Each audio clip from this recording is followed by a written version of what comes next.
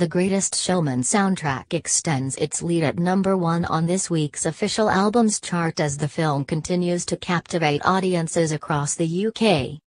The album, a cast recording of songs from the musical drama, claims a fifth week at the summit, finishing with just over double the combined sales of its closest competitor. It means Justin Timberlake has to settle for second place with his new album Man of the Woods. The singer's fifth collection, which arrives the same week he performed at the Super Bowl halftime show, is only his second album to miss the top spot. Look back at his complete official UK chart history here.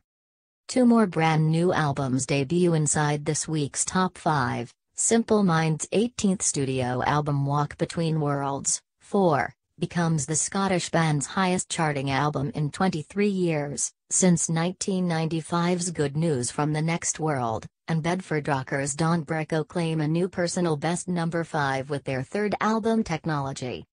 Lead psychedelic band Hookworms land their first top 40 album with their latest album, Microshift, new at number 18, and singer-songwriter Ray Morris opens at number 20 with her new album Someone Out There. Further down, heavy metal band Saxon score their 9th top 40 album with Thunderbolt at 29, Field Music's Open Here enters at 30, and Kendrick Lamar's Grammy Award-winning album Damn returns to the top 40, up 7 places to 35.